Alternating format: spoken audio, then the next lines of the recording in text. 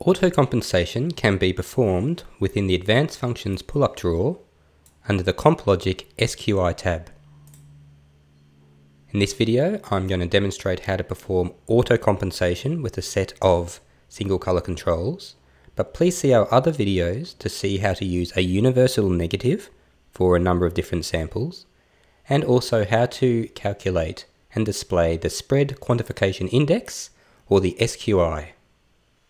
So to perform autocompensation, we effectively have to follow the instructions displayed across the bottom of the CompLogic window.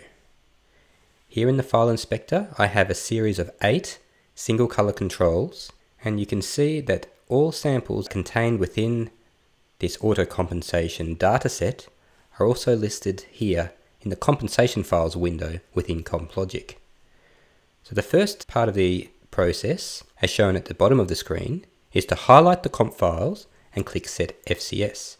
In this case, I will select all of my files and click the Set FCS button. You can see in the toolbar we have a few different statistics. So in this case, we have 8 single color control samples selected, and the next step in the process is to highlight the parameters that we want to compensate. In this case, I'm going to hold down Command or Control in Windows and select all of the relevant fluorescent parameters. And we can see that the number of parameters selected matches the number of files used in the process. The next step is to click Set Parameters. Now we have to match the file to the parameter, and we can do this by confirming the specific file matches the appropriate parameter. It will pick up the order of the files listed in the compensation files window, but if you do need to make a change, you can click on the file name and choose a different file from the list. In this case though, everything matches.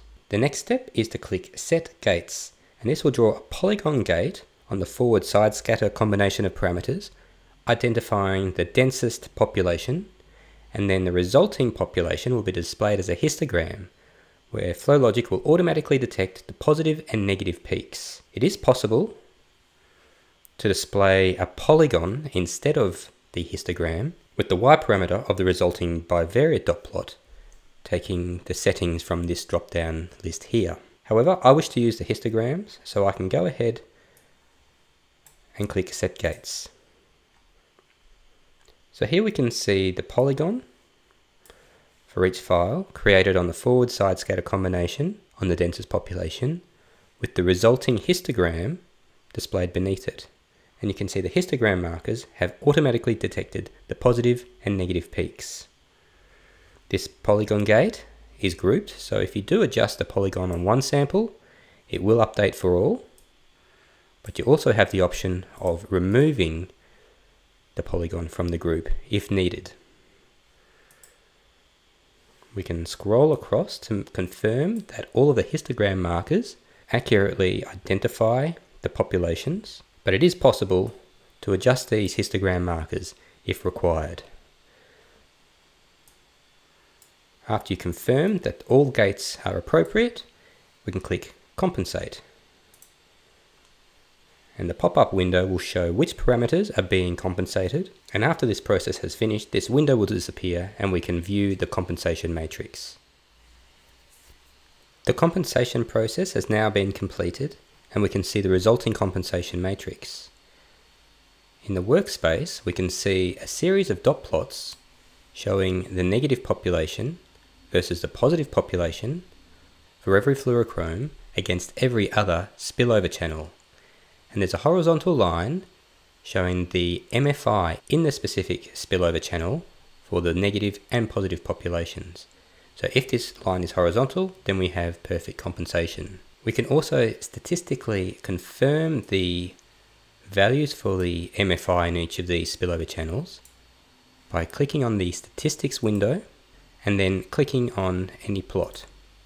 So here we can see we have 0.58 versus 0.75. Now some of these lines may not look horizontal. It is most likely due to the values being very close to 0. We have some alternative plot scaling options. So here in the CompLogic toolbar, we can click Log Scaled, And we can also view the full display. So if there are populations sitting below 0, then it will rescale the plot so we can visualize every single event. And this will give a more realistic indication of the accuracy of the compensation. So we can scroll through and check every single plot. If there is a sample that you think could be improved, we can click to confirm the MFI in the spillover channel, and if you want to make an adjustment, open the plot side window, select the interactive compensation tab, and this is where we can change the compensation for this particular combination of colors.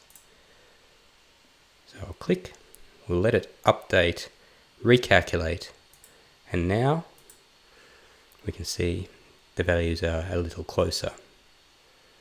So we can make one more adjustment, and this will also update the compensation matrix.